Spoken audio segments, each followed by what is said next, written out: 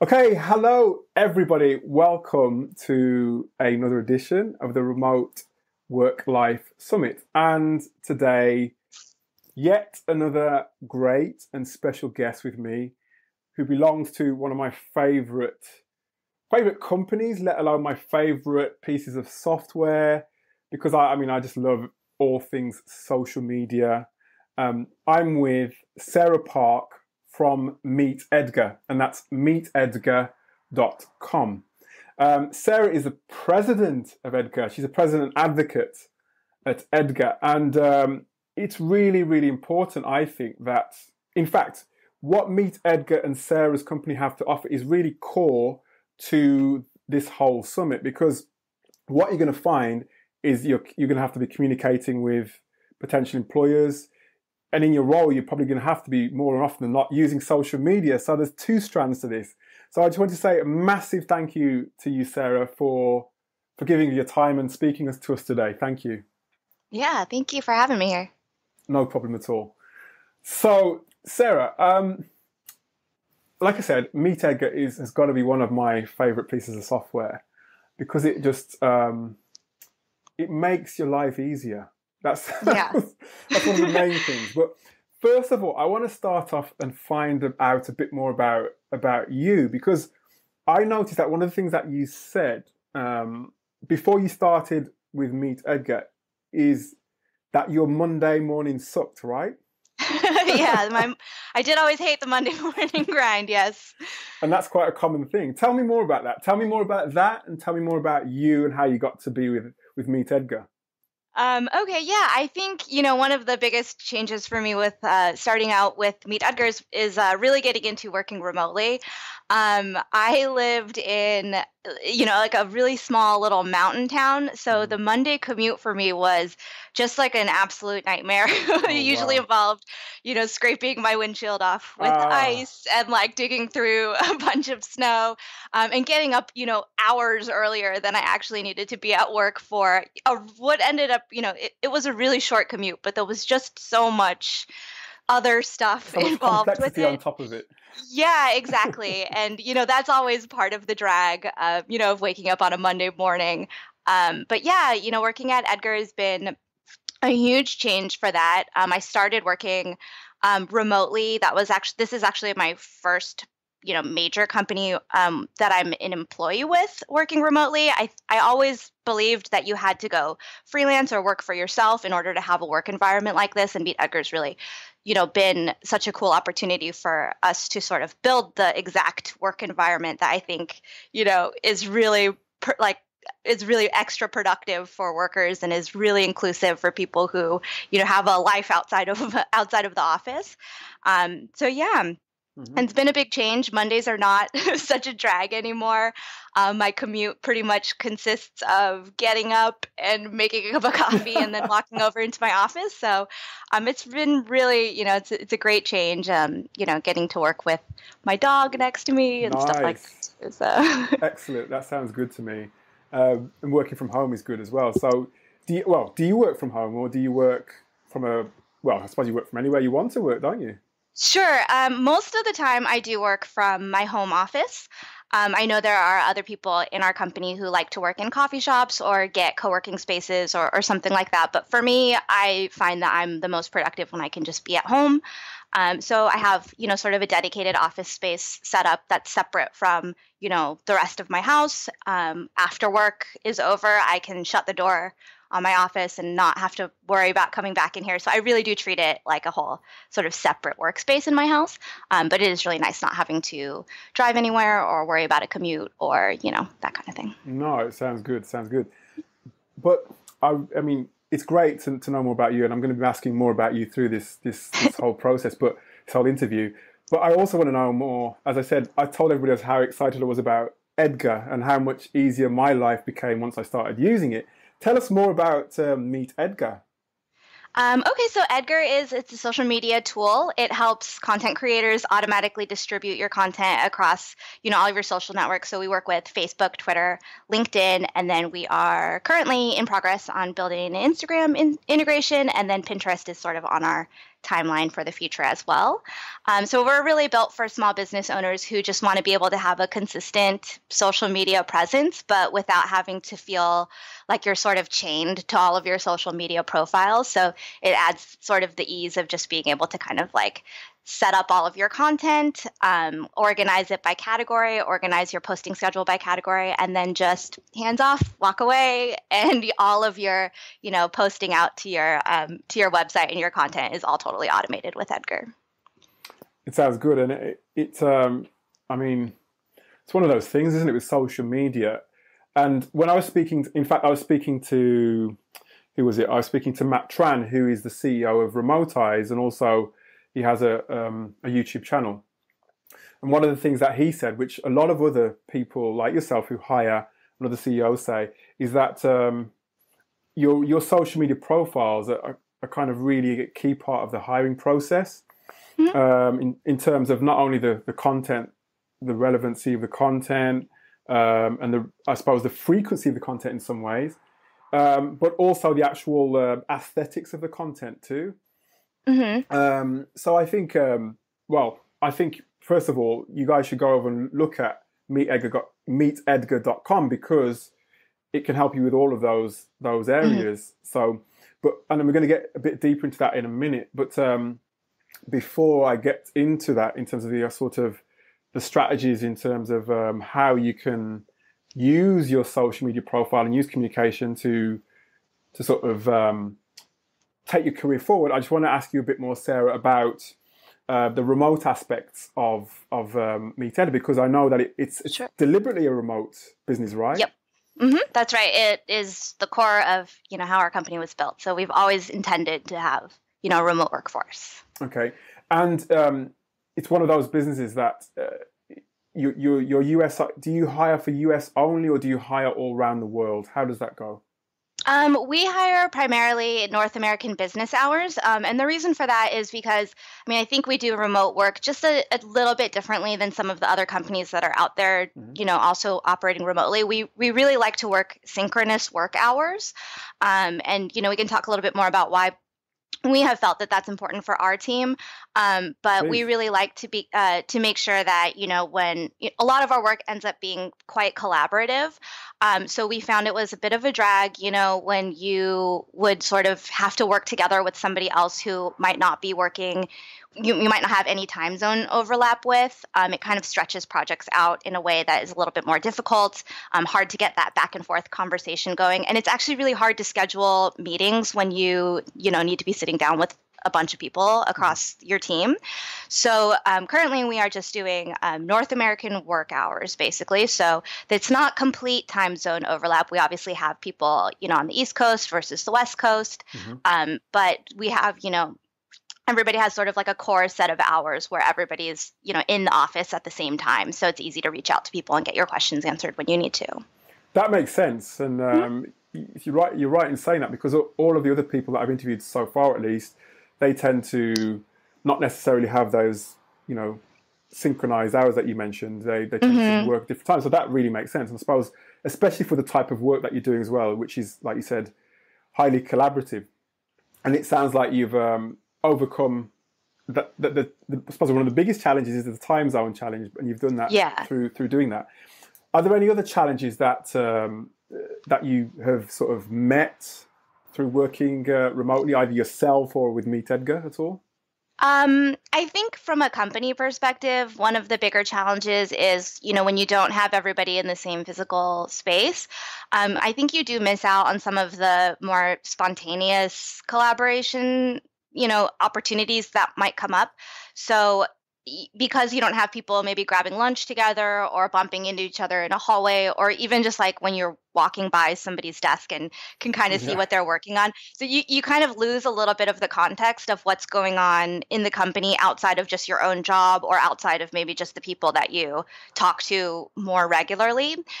So that's a bit of a challenge that I think we didn't really anticipate in the beginning. I think it's really easy to see those little touch points as not being that important.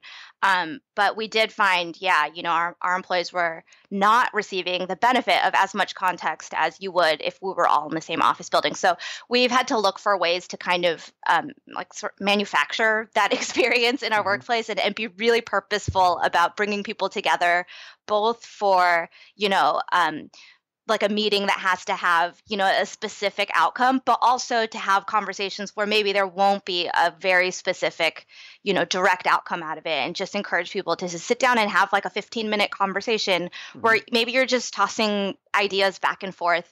And yeah, maybe nothing will come of it, but you'll have that experience of having been able to talk to that person, or, maybe some other creative idea will come out of that. So it's kind of been a challenge to make sure that we're really seeing the value of spending that sort of time that doesn't necessarily always feel super, super, efficient or productive, or like you're checking things off of a list. But, that's definitely been something that we've had to add in to our company over the years. So that's been a challenge. And then honestly, from a personal level, and I think this happens to a lot of people who do work remotely, it can be kind of hard to know when to turn work on and off. Oh, yeah. So we are really, really big at Meet Edgar on, the 9 to 5 work hours. And not everybody works 9 to 5. Some people have those hours shifted a little bit, which is actually another huge benefit of working remotely. Like, we have a lot of people on the West Coast who kind of prefer to work East Coast hours. So they can be done with work at the end of the day, and that's totally fine. But yeah, just sort of making sure that people are keeping work contained to that 8-hour period, and you're not really letting it spill all over your home life or your physical space, even like having it spill over onto your sofa is always kind of a challenge.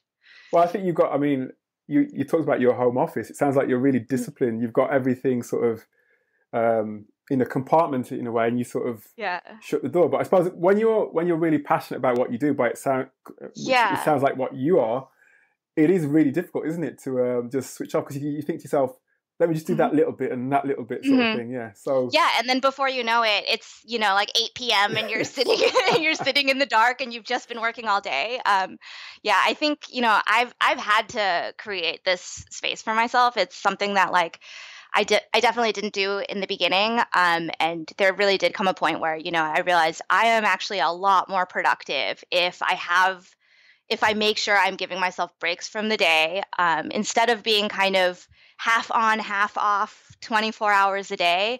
I find that I'm just a lot more effective at my work when I can be 100% here, 100% on for those work hours. And then, my productive work day is done. But, of course, as anyone else who is really passionate about the work that they're doing, of course, you're kind of brewing some of those problems that came up in your workday, sort of you're backburnering it a little bit for the rest of the day. And maybe you'll have the great idea in the shower or something like that. But if you make sure you're switching out of that really productive task mode at the end of the day, it kind of does leave you a lot more space to be problem solving and, thinking about. I hear you. Yeah, some of my best ideas come when I'm actually about to go to sleep. So I hear that. And you mentioned some of the challenges that you've had in terms of the work side of things, and the way you've manufactured sort of like the 15-minute conversations. What about the social aspects with Edgar? What does that look like? So, because we're all remote and everybody's sort of in their own home offices or coffee shops or wherever they're working out of, you definitely don't have as much of the sort of social interaction that you might have in a normal workplace. There's no sort of after work happy hour or anything like that that people are doing. But we use Slack. It's a chat program. Oh, yes. During the workday. So for us, showing up at work is like logging into your Slack.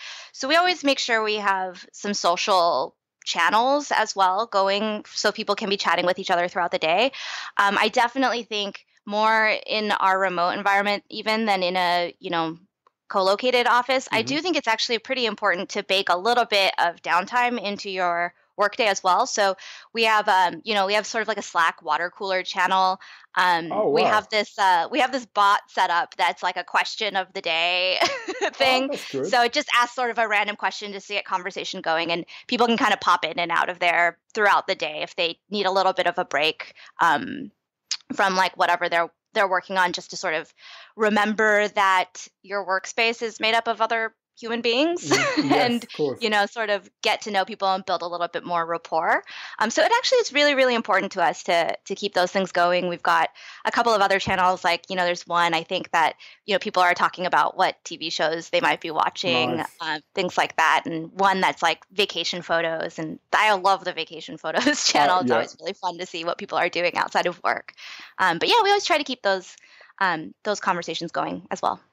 Well, it sounds like you're doing exactly the same things that they do in co-located offices in terms of the conversations, and I think that's pretty important, isn't it? Is the actual communication, and I think that's come up quite a lot in all the conversations I've had so far. Is all the different forms of conversation, whether it be written, whether it be visual or audio.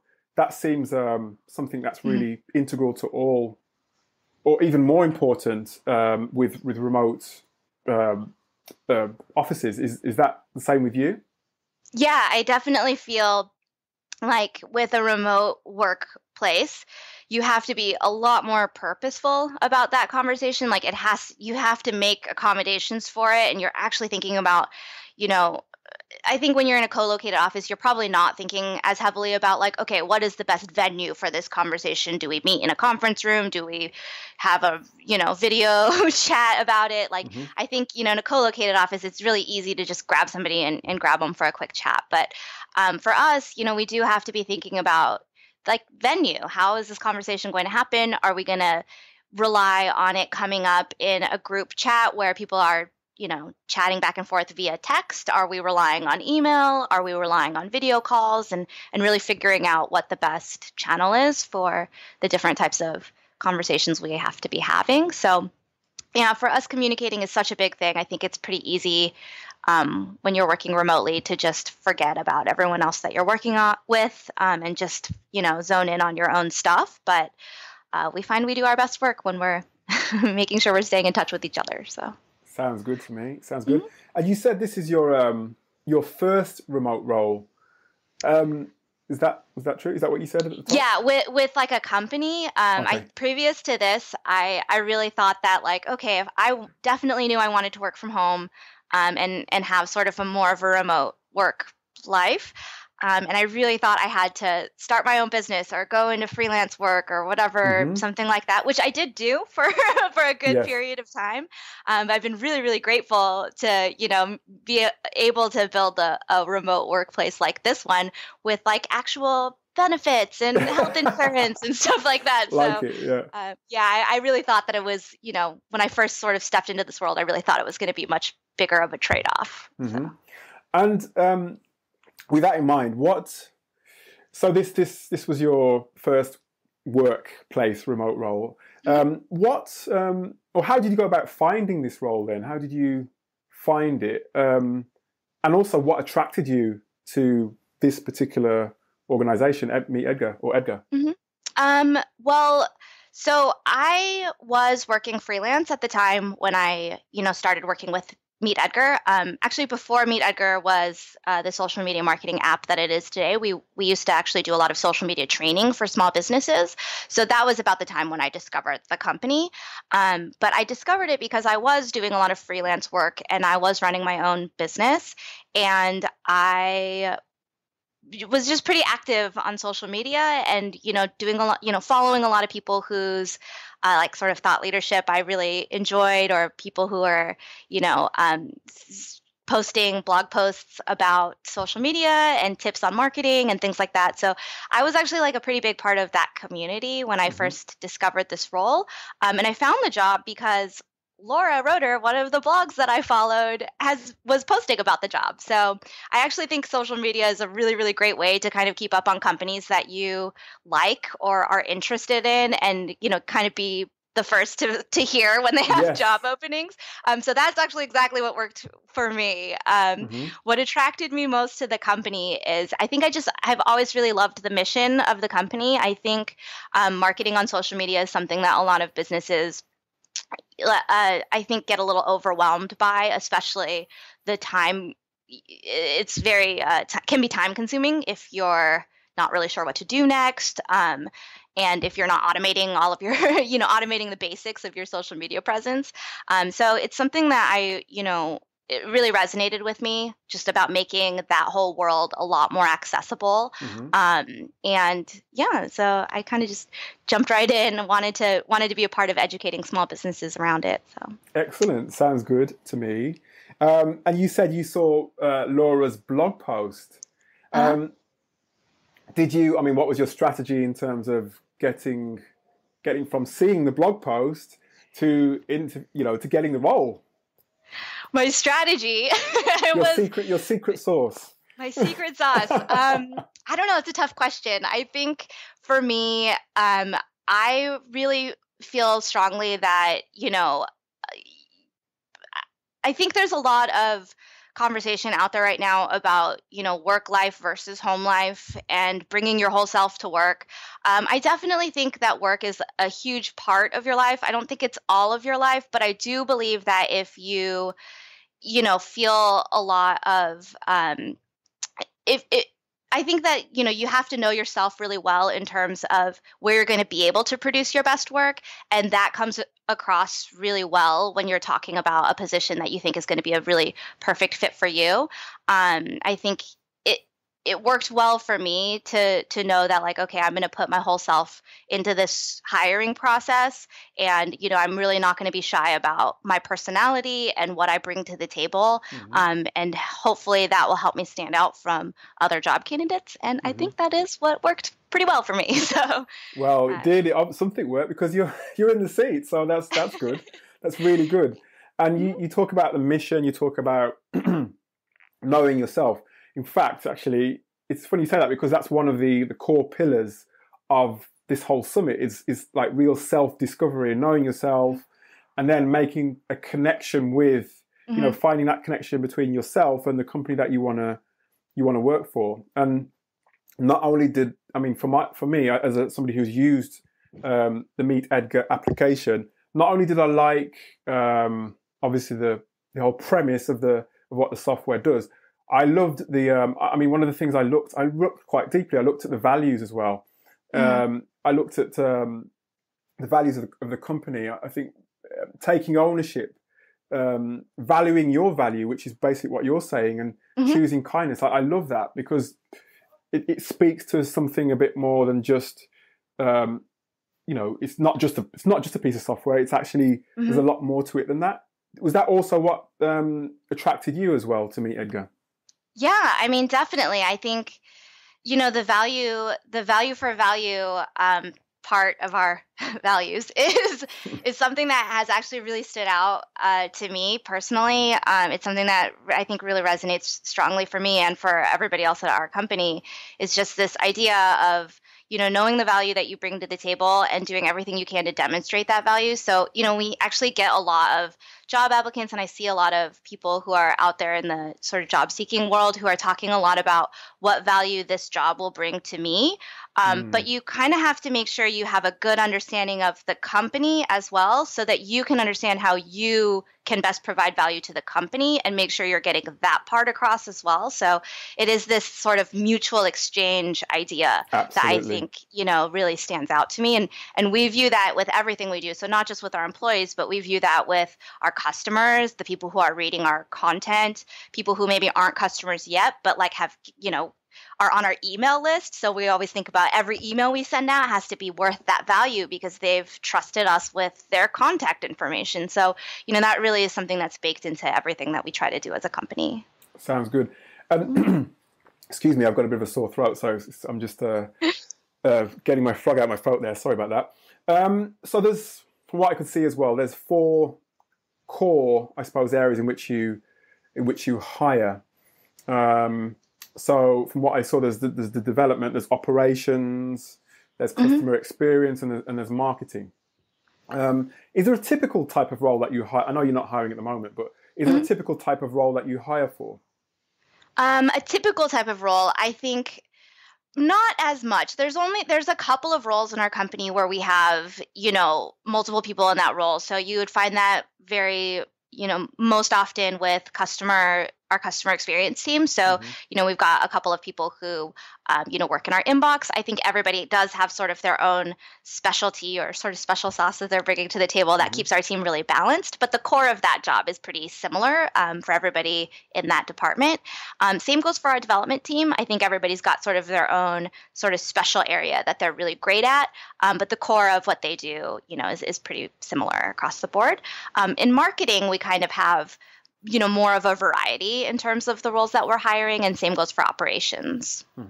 Okay, sounds good. And again, I've had a bit of a mixture in terms of the feedback from other remote companies in terms of the, I suppose, I don't want to use the word caliber, more the level of experience, should we say, in terms of the types of candidates they hire. Some say that they prefer to hire those who've got a level of experience that is quite developed, whereas others are prepared to develop people as they go, but obviously you have to have some experience. Where do you fit on that sort of on that scale?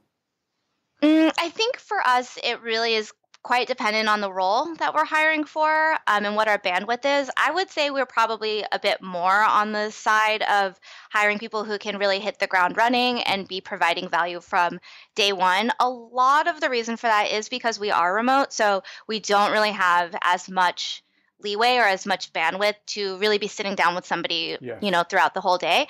But at the same time, we've had great success with people on our teams, people on our team who have grown into new, areas of the business. As a startup company that's, rapidly growing, we always have these areas of the business that we haven't explored yet. And we really do entrust the members of our team to identify those areas and say like, hey, I know nobody's ever done this at the company before, but I really want to dive into it and really explore and learn those things for the first time too. So we've had great success on, both ends of that spectrum.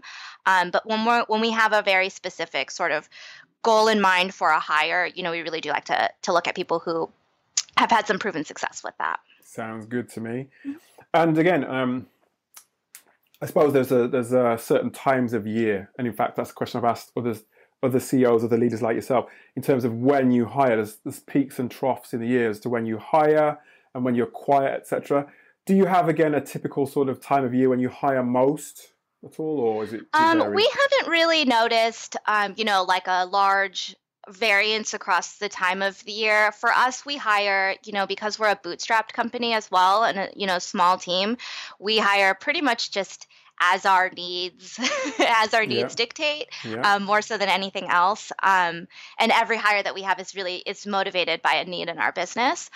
So we haven't really found too much of a sort of seasonal shift with that. But I will say, most companies, I think, that are serving other businesses, we do have like kind of a quiet time right around now during the holidays and stuff like that. But yeah, that's about it. Okay. And if anybody's interested, well, I'll tell you what, you should look anyway. I know that Meet Edgar is not hiring at the time we're recording this video, but if you go to meetedgar.com / I think it's careers, you can check out Laura's got a video there.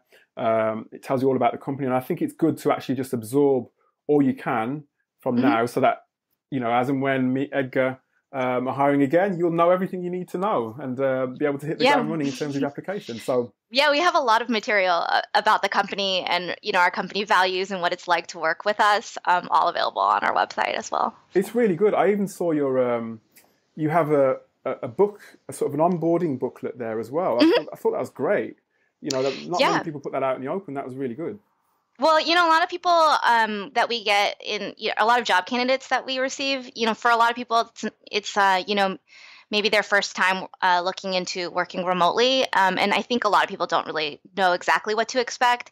And even if you have worked remotely, I've mentioned that Meet Edgar does do a few things differently than other companies might do. And, every company, I think, has their own sort of customs and their own culture that, kind of organically happens within those companies. So, I think it just helps to set the expectation for what it would be like to work with us. No, I think it's really, it's great, because the question that I get asked a lot is I don't know what the company wants. Do you know what I mean? Or if it's an interview, I don't really know what they want. If you look at Meet Edgar's careers page, there's no excuse. You can see everything that they want, everything that's expected. I think it's really good. It's one of the best I've seen anyway. Thank you. In terms of so your process for hiring, what does that look like? I mean, just briefly. We have basically, I think at its core, it's 4 steps, but they can kind of go on. It goes a little bit longer just because we are hiring people remotely. And for us, like on day 1, you have sort of like the keys to the kingdom. And we really, we don't have like an introductory period for new employees. It's really like on day 1, you're part of the team. So our interview process is a little bit more extensive than you might see at a different company. But it's basically, I think at its core, 4 steps. It would be a pretty long application form. So it's a long form written, like lots of open-ended questions, application form. It's hosted on Google Forms, so we're seeing everybody's written answers. We review all of those blind, so we take out all of the like identifying information, and we're really judging that based on the quality of the questions, the quality of the answers that we're getting to the questions. From there, we move to introductory phone calls where we'll kind of go over the job itself, give candidates the chance to ask questions about the job, and then just to kind of make sure like everybody's expectations are in the right place about what the role actually is. And then from there, we'll move into interviews. So we'll do a skills interview, which is just sort of your normal, like, how is your experience lining up with this job kind of interview. And then we'll do a second interview, typically with people who are outside of the department that you would be working in. So some people who you might not on a daily basis be interacting with as much. And we'll talk a little bit more about work style. And that's really focused around, are you the right type of person for our remote work environment? And, we'll talk through sort of some of the habits that people have or the ways that people feel like they're the most productive and just see if that's a good fit for us. And then generally speaking, we'll also do at the last step, we'll do either a test project or we'll do some pair programming if it's for a development job. Sounds good. Sounds, pretty intense process, but I think it's, when I say intense, I suppose I mean thorough. I suppose you have to be thorough. I think, especially with I think a remote business. So I agree with that. And you mentioned a type. Actually, I'm going to ask you obviously some questions about. I'm going to take a step back actually and ask you questions about how people should present themselves, etc. Sure. But just before I ask you that, you mentioned something about the type of person. In your mind. What do you think are the main traits, or characteristics that suit somebody working? You can either say for Meet Edgar or generally as a remote person. I definitely think in any remote company, there probably will be a bigger focus on your communication skills. So really, really excellent communication skills, especially in writing. That's a big reason why that first step in our application process is a longer form, sort of open-ended, written job like application form. And that's just really to see, how well people are getting their ideas across in writing. So much of our work, as much as we bake in video calls and chats and meetings and things like that, so much of our work is happening in writing. So whether it's via like text chat on Slack or in comments on Google Docs, or, we also use Asana as a sort of our task management system. So a lot of feedback will happen in the comments there, things like that. So people who work with us definitely have to have a really great handle on their written communication skills. I definitely also think there is I mean, remote work, I don't think is right for everybody. I think that's just the way it is. Everybody has Yes. a different way of working. We've had people work with us who have found that, like, maybe I actually would prefer to work in an office environment. So I think there are some characteristics that I think are a little bit more amenable to working remotely, especially like the way you are motivated by your work. Like, if you need to feel like there's all these people next to me and we're all like together working on the same thing, and you really need that to drive your work forward, working remotely might not be a No. great fit. So. No, it sounds good. And again, similar to, I suppose the traits that other people like yourself have described, and they always highlight that written aspect of things, because obviously you're not always going to be on a video. More often than not, you're going to be on an email or an instant chat or something like that. So that really makes sense. And I mean, you're a communications. Your degree was in communications, right? Am I right in saying? It was. It was. Communications degree. And I think that's one of the reasons I really love the idea of speaking to you as part of this summit, because even before the interview, obviously, in order to get the interview, you've got to really impress with your communication, written communication being an important part of that. Sarah, do you have any advice on how somebody might present themselves via, for example, social media? I mean, what kind of things do you look for? That's a good question. I would say, the important thing to remember about social media is it doesn't need to be really stuffy or like you don't have to present yourself as a company or like as a business entity. Social media is something that, like, this is advice that we give to a lot of our customers, which is, don't be a business talking on social media. You're a person talking about your business on social media. Yeah, I like that. Yes, of course. So really kind of focus on that, because that's the truth of what's happening, right? So you definitely want to make sure it's really clear that there's a person behind that account, a human being who has opinions and thoughts and emotions. And it's okay to have, it's okay to put that stuff out there on social media. So I definitely think, one of the things that I like to do, whether it's on social or whether it's an email to somebody that I work with or something like that, is I always try to read that back out loud, whatever I've written down. And if it sounds like something I would say out loud, then it's okay to send. And if it doesn't sound like something I would say out loud, then maybe I might want to rework it just to make sure that we're getting the point across the way a human being might speak to another human being.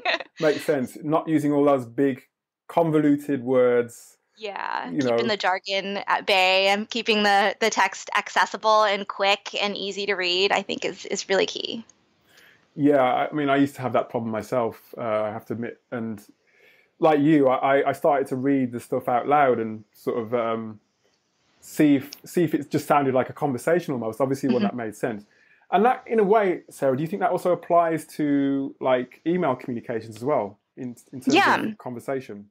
Yeah, definitely. I mean, I think, of course, every business's culture is a little bit different. So in some businesses, it might be okay to be a lot more casual, whereas in others, you might want to be, sort of a more professional version of yourself, which is also very fine to do.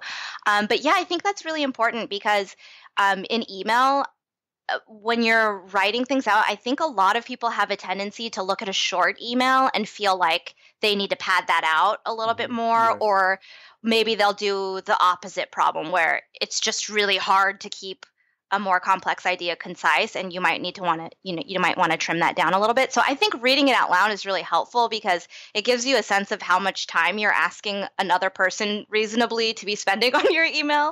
And you could tell right away if like, oh, I'm going to definitely need to trim this down, or maybe I need to put this in a bulleted list to make it a little bit easier to go through so that the other person receiving the email doesn't have to sit there for 20 minutes trying to figure out what I'm trying to say. So yeah, I think that's actually a really great technique. No, I agree 100%. And another thing, I mean, I mentioned at the top of this call about the frequency of sort of email communications, what can I say, what word can I use? The actual visuals as well, I guess, too. I mean, how can potential job seekers use social media to make those those real connections with people? Hmm.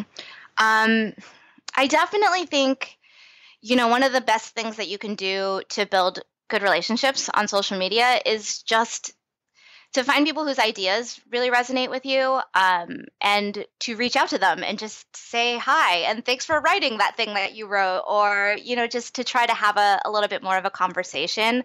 I have definitely found that following businesses whose values resonate well with you, or maybe who are making a product that you really love, just following some of those social media accounts can be a really great way to like learn what is important to that company and learn what problem they're trying to solve for their users. And it can really help build a lot of context and understanding, so that when they do maybe post a job listing, it kind of gives you a little bit of a leg up and a little bit more to talk about with somebody who works at that company. It can be really useful.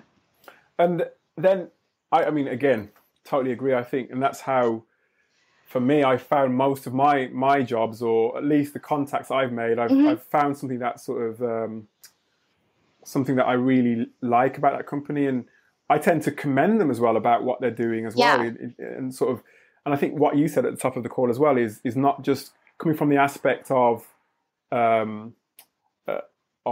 wanting something from them. It's more about, wanting to sort of provide something or give something of yourself to them. And I think another thing that, another question that I got asked by people before this call is about, okay, you've made that initial contact, you've spoken, you've introduced yourself, you said hi. How can you then begin to like build that relationship without sort of being, irritating?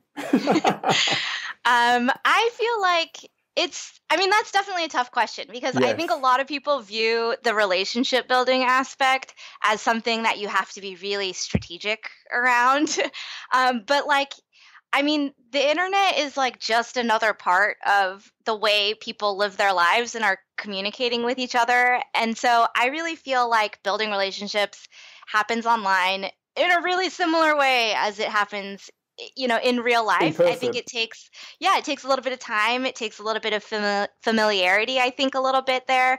It's not like a, magic wand that you can wave, or like a timer that you'll set and be like, oh, I have to like retweet these things in 20 minutes. But, just sort of being kind of human and looking for genuine points of connection with other people. And then I guess my main thing is like looking for the people whose opinions or whose point of view you actually really like and respect. I think a lot of people view this as something that's really strategic, and you might just want to try to grab and reach out to people who are kind of you think maybe you're just supposed to reach out to those people. But yeah, no, I think that you can do a lot of really great and valuable relationship building if you're finding people whose opinions you genuinely connect with and really like and respect, and can actually have a conversation about, because that's a part of it. It's about being able to have that like natural, organic conversation. If you have no opinion on what somebody has posted, it's really hard to build a relationship on something you're not that interested in, or maybe you just like really like it doesn't connect with you in that way. So I would always favor, reaching out to the people who you feel like, oh, okay, like I, like that idea is really interesting to me and I'd love to talk more about it, and to really view it that way, as opposed to like the right people or the right like strategic connection. And it sounds like that's how you went about things in your own way. You were talking about following Laura's blog post. Were there any other sort of people any other sort of people that you look up to online that you followed as well? I'm always kind of following a lot of people. Right now, in particular, I'm really interested in other companies who are also remote. I think it's something that is becoming a lot more popular over the course of the last, probably like 5 years or so. You're really starting to see a lot more businesses choose to start and go remote. So I've been really interested in having conversations with people who are building cultures that are centered around that lately. And a lot of that has just been, just sort of me following people's blog posts online, or, seeing what people are talking about. Or, another thing that happens a lot is like some industries or some topics, they have a lot of really great Twitter chats set up. So you can kind of jump in those and like see what people are talking about, and meet people that way as well. So. Sounds good. Sounds good to me. And in terms of you, me, Edgar, Laura, what's in store for the future for me, Edgar? I know you said you're working on Instagram integration. Mm-hmm. Is there anything else exciting that we should look out for in the future? Well, we really recently just launched a really cool feature that, one of the problems that we've had, or one of the problems that a lot of our customers have had, is just sort of like the drag of having to write a lot of posts yes. For their social media accounts. So even if you want to promote one blog post, a lot of people, especially on Twitter, you want to be writing a lot of different tweets or different updates that point back to that post. So, a lot of people kind of have felt and told us that, they're really tired of that drag, or like it just kind of feels like you're on this content creation treadmill that never ends. So we actually really recently added some features to Meet Edgar to help with that. We have a variations feature and an auto variations feature. So wow. You can actually plug your link into Meet Edgar now, hit that auto variations button, and Edgar will write your post for you. It'll pull some good pull quotes from your post, and give you a lot more content to work with.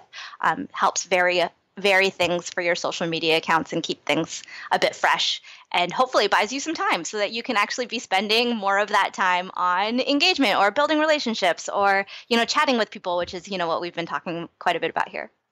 Sounds good to me. And what about you? What's in store for you? Any plans for yourself at all, or I don't know. Fair enough. We're heading into the holidays now, so I definitely think, for me, I've been thinking and talking to my team a lot about that work-life balance and figuring out good ways to encourage our team to like shut down for the holidays and mm-hmm. take a little breather, spend some time with your family, and then hit the ground running for 2019. So that's been, really top of mind for me lately. Sounds good to me, Sarah. And tell you what, it's been eye-opening for me, and I'm sure it's been eye-opening for everybody listening today, because, as I said, the whole idea of communication is core and fundamental to, not just getting a role within a remote company, or any company for that matter. It's core to actually humanity and building relationships. So I've learned a lot today. Sarah, thank you for your time, and we'll be keeping an eye out to see what Meet Edgar is doing and what you're doing for the future. Thank you.